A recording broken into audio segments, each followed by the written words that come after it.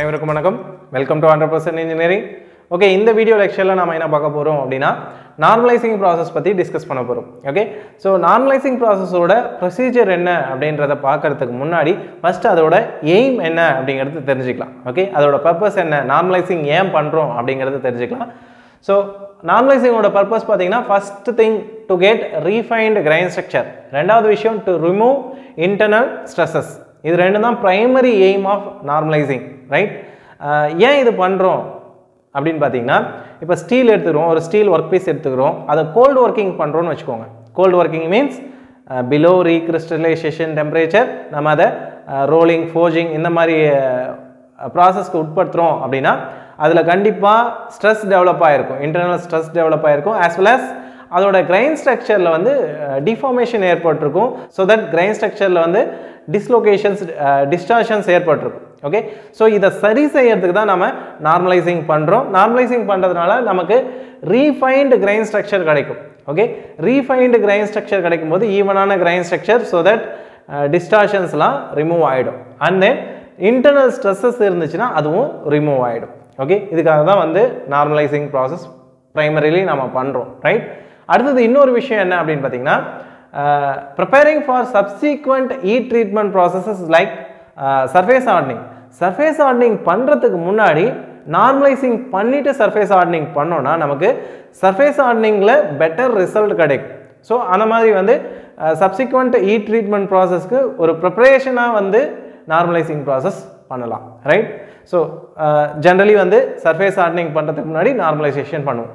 அதே போல் sometimes மெஷினபிலிட்டியை increase பண்ணுறதுக்கு நம்ம அனீலிங் பண்ணுறதுக்கு முன்னாடி நார்மலைசிங் பண்ணிவிட்டு அனீலிங் பண்ணோன்னா நமக்கு பெட்டர் ரிசல்ட் கிடைக்கும், ரைட்? ஸோ இந்த மாதிரி நார்மலைசிங்கும் அனீலிங்கும் கம்பைன் ஆன அந்த கம்பைன்டு ட்ரீட்மெண்ட்டை என்னன்னு சொல்லுவாங்க அப்படின்னு பார்த்தீங்கன்னா டபுள் அனீல்னு சொல்லுவாங்க.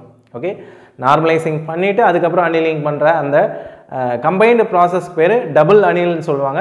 ஸோ அது கொஞ்சம் ஞாபகம் வச்சுக்கோங்க, right? Okay, now normalising process எப்படி கேரி அவுட் பண்ணுறது அப்படின்னு பார்த்துடலாம். நார்மலைசிங் ப்ராசஸ் பொறுத்த வரைக்கும் it is applicable for all Steeles, high carbon, low carbon, medium carbon, எல்லா ஸ்டீல்ஸ்க்கும் அப்ளிகபிள். அதாவது 0.025% கார்பன் கண்டென்ட்லேருந்து 2% கார்பன் கண்டென்ட் வரலும் இருக்கக்கூடிய எல்லா ஸ்டீல்ஸ்க்குமே வந்து normalising process applicable, right? First விஷயம் ஹீட்டிங். எவ்வளோ ஹீட் பண்ணணும் அப்படின்னு பார்த்தீங்கன்னா ஹீட்டிங் ரேஞ்ச் இதுதான்.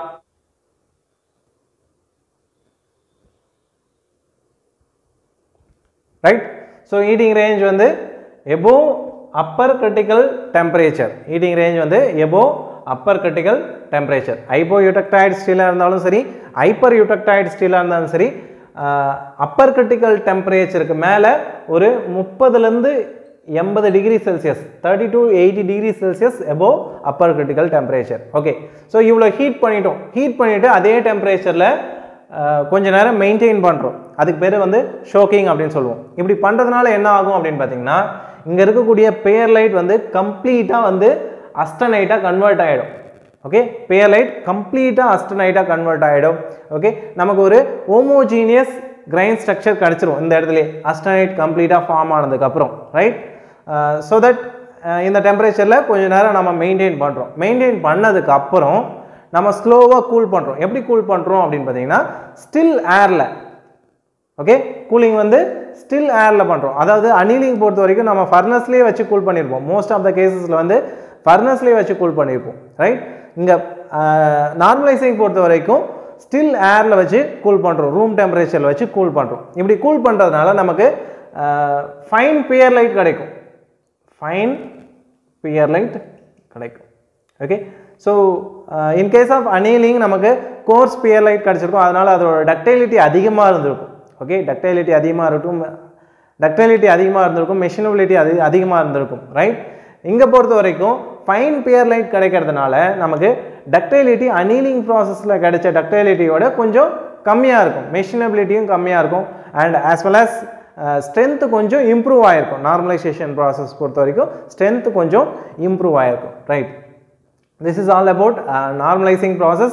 Okay, thank you so much for watching this video. இந்த வீடியோ உங்களுக்கு ஹெல்ப்ஃபுல்லாக இருந்தால் கண்டிப்பாக 100% இன்ஜினியரிங் யூடியூப் சேனலை சப்ஸ்கிரைப் பண்ணுங்கள் அண்ட் மறக்காமல் உங்கள் ஃப்ரெண்ட்ஸ் கிட்ட ஷேர் பண்ணுங்கள். தேங்க்யூ.